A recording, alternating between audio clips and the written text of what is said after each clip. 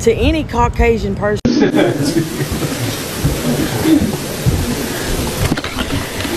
Okay.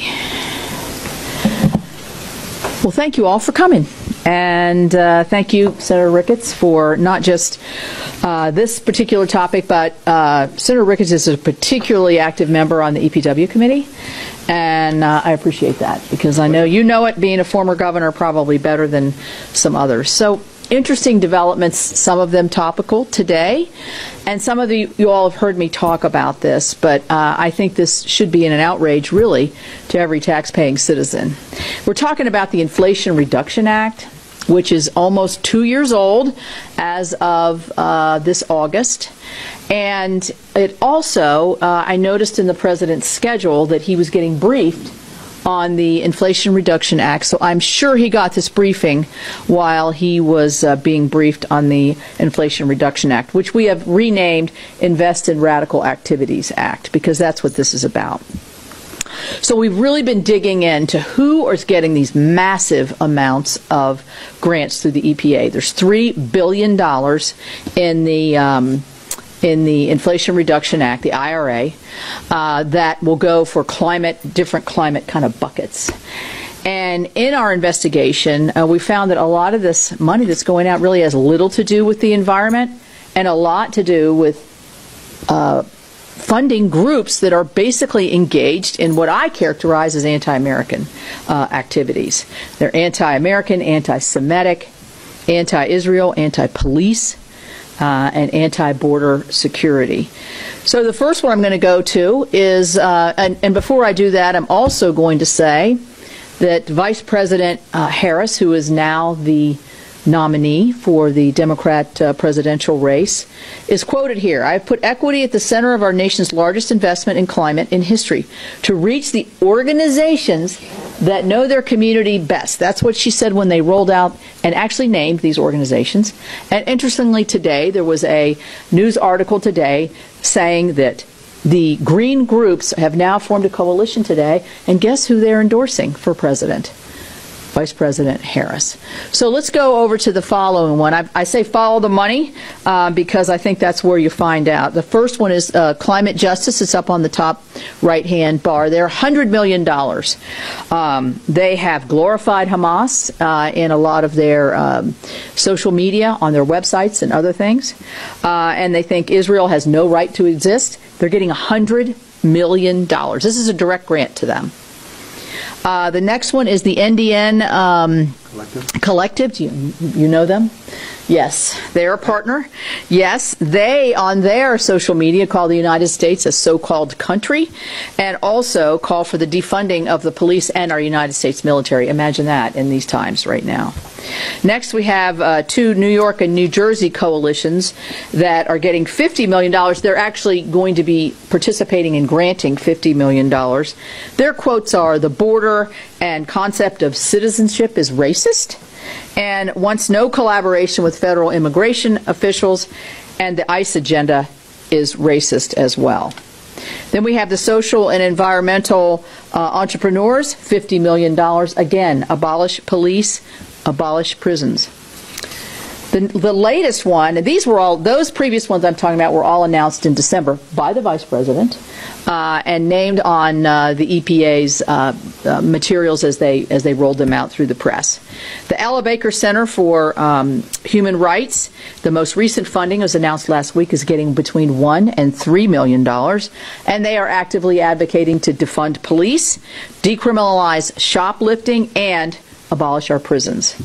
So I think that that this uncovers quite a bit of the $3 billion. We're up to $200 million, actually a little bit more than that, if you count everything all in. And this is just the lack of accountability. The administrator of the EPA has been questioned about this. He says the money hasn't gone out. That was their first thing. Well, they haven't gotten the money yet. Now they're saying, well, we don't check out the partner organizations. So this NDN would be a partner organization as opposed to an actual grantee. So why aren't you vetting these people? I mean, this is taxpayers' dollars. And what do they have to do with telling people how to live and cope better and clean up their environment? So I think that we need to know that these are appalling to me and to many of us who work hard to make sure that we're not just paying our taxes, but we're also making sure that we're making good investments from the federal government. So what are we doing about it? Well, we're shining a light on it and urging the EPA to not disperse this money. And coincidentally, they haven't dispersed all of this money yet, so we'll see what happens. I pushed in the Appropriations Committee for more money for the EPA Inspector General, somebody to follow the money within the EPA, because they know best. An Inspector General would be able to do that.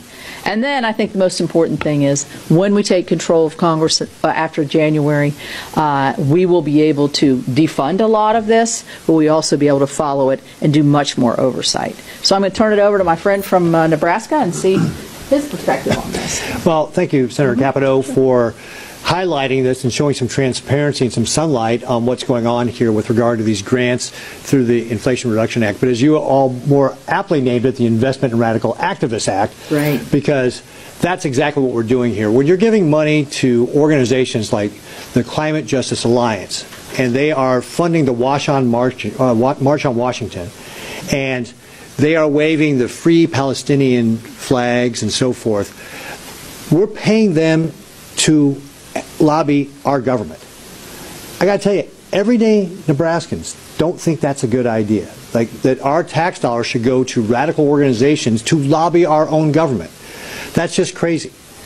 And you're talking about the NDN Collective and the things they want to do, like abolishing the military, abolishing the police, abolishing Customs and Border Protection, abolishing Immigration and Customs Enforcement. Again, everyday Americans think those organizations are important organizations, and we want to keep them to keep us safe. They are way out of step with what everyday Americans want to see. This is really, really radical stuff that they're promoting. And then we have organizations like the social and environmental entrepreneurs who are spreading climate alarmism and, again, funding left-wing groups. This is not what our tax dollars are supposed to go for. And to your point about the EPA, because all this money is going through the EPA, I was just talking to a company yesterday who said, hey, we need more help with getting permits done. We can't get permits fast enough, frankly, for some of these environmental projects even, and it's because the money is going to fund these radical organizations and not that nobody's paying attention to how many people they've got working in their different regions to be able to help get these permits processed. So on the one hand, the EPA's got legitimate business they're not getting done. On the other hand, they're funding these radical environmentalists and other sorts of organizations. And again, it just gets back to everyday Americans, that's not how they want their money spent. They want their money spent here in Washington, D.C. wisely. And when you see the frustration that people have in Washington, D.C., this is a prime example of why they have that frustration. So I want to, again, thank Senator Capito for highlighting this, for shining some sunshine on this, so that we can get some changes made. We are now sitting at $35 trillion in debt. We have got to get our spending under control, and spending on this kind of radical activism is not the way we should be spending our tax dollars. Right. I'll turn it over to you. Well said. Well said. So, any questions? Yeah. Josh? Yeah, thanks for doing this. Yeah, just, I mean, as far as you said, you know, if you take back control of Congress, you would take, you know, roll back this program. I mean, as far as in the universe of IRA components, do you view this as one of kind of the righteous targets or things you think Trump should prioritize? Well, I mean, because he's talking about almost the entirety of the bill. Okay, we know, well, number one, there's been a recent rush to get this money out. And that's because they know that there's a likelihood, we like to think a high likelihood, that the administration will change come November. And so they're rushing to get the money out. And you see who they're sending it to.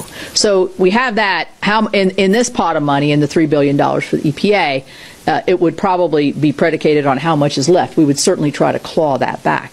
But at the minimum, we would have more opportunity for sunlight here and more opportunity for oversight. In terms of other parts of the IRA, I think some of the tax provisions, I mean, it was just such a bloated, Pete's talked about our debt. We talked about the inflation. Everybody who knows anything attributes our inflationary rise over the last 2 years to this IRA and the bloated spending, and then cap that with the expansion of our debt. So I think I think this is something that would be a top priority for all of us. And I don't know if you want to say anything about what we could and would do. Yeah, I mean, when you look at partisan bills that are passed that include reckless spending, it's one of the things that's driving inflation. We've got to control that if we're going to get inflation under control. There's other things that we have to do, like being able to use our own energy resources to help bring prices down. But we've got to get the spending under control. And so if we have a new administration and a new opportunity, we got to be able to start reining some of this money in, especially when it's being wasted on radical political activities, which is not what the American taxpayers signed up for. Yeah. Do you feel like you have any recourse more immediately to try to figure out what these groups are doing with this money? Like, are you sending letters to EPA or the groups? Well, EPA is well aware of our extreme concern on this. I mean, here's a small victory. Climate Justice Alliance redid their website and took all that down. I mean, what is that? Oh, is that okay now? I mean, so I feel like our voices are being heard, at least in a small way. No response from the administration at all. No response from the administrator on this, and so right now I think our best path is to just shine a light on it and talk about it. And this isn't going to be the end of this. I think this is just the beginning. Yes. So in the past, in response to your investigation of these groups and uncovering what exactly they stand for, the EPA has said, political message or political beliefs are not in our criteria. They don't play a role in how we choose and how we score these grants. And they've also said that the specific money of the grants that are pending or go out can't be used for messaging activities. It can only be used for this specific purpose that's outlined. My response, but do you want to? Go ahead. You want to go first? Well, I mean, common sense tells you, if you have $100 million coming into your nonprofit organization, and you have certain political beliefs that you've been espousing all through your existence, not just in your social media, but for years, that to say that you would never use that money to be guided towards anti-police or what happens? It frees up the anti-police money, so you have more anti-police money. I mean, that just makes sense to me. If somebody's going to get $100 million, you're going to have much more to do your political events or your political espousing through that. And there's no coincidence that just today they've announced they're going to endorse the person who announced them. And the EPA administrators, I like him, but his response to this has been very, very deficit. He told the House members, when questioned about this, because they got the information from us, he told the House members, well, they haven't gotten it yet. Well, why are you putting a press release out that these are the people that are going to get it, these are the organizations that are going to get it, if you don't intend to actually give them the money? I mean, that to me is either at the least sloppy or at the most deceptive, and you kind of got caught being unaware or tried to slip something through. So I don't know. Yeah, I would just build upon that. Money's fungible, right? You can move money around, and so if you've got money that covers administrative expenses, you're paying part of the rent. That part of the rent means that you don't have to go out and raise the money to do your political activities, right? So the money's fungible. The other thing I'd point out is that there's been such a lack of diligence from the EPA that allows the money to go to these groups. Why would we have any confidence that they're doing any sort of audit to make sure the grant money is being spent in the way that it's supposed to be spent? I don't have any confidence the EPA is checking up on these groups after even just seeing the groups that they've gone to. So zero confidence that the EPA actually knows how this money is being spent. And do you believe that when they say that political affiliation or messaging has nothing to do with their criteria, it's not involved? I would say I would question that back and say, why are we paying for any political activity? It should be a criteria. You should say you cannot have this if you are going to, lobby the federal government with the money that we're giving you, right? And again, unless you're actually auditing to find that out, we can't have any confidence in that. I mean, I'll go back to what I said earlier. If you have no political messaging and you're not supposed to be a political group, why are you endorsing somebody for president? if you're not interested in the political environment. Yeah. Is this something that you've asked the EPA Inspector General, or GAO to look into? We haven't asked yet. I don't believe I got my staff back here, but I will tell you this. In the IRA, the authors of the bill did not include, while they're getting $3 billion, did not include one single dollar for extra oversight of those dollars. So the EPA has an Inspector General, and what we get back from the Inspector General is, or from the EPA, is, well, we need more resources within our agency to be able to move forward on this. So we did get $5 million through Senator Murkowski's bill of the, I think it's 30 that they get for their IG. $5 million is directed towards this, so that's a minor victory. I had an amendment that would have said we need to move this up to $20 million because to try to follow the money of $3 billion, that's a pretty hefty load. And that's what happens when you pour so much money in so fast, it gets wasted. I mean, we see it all the time. Why don't we learn the lesson of this? And now it's not only getting wasted, it's getting poured into radical activists.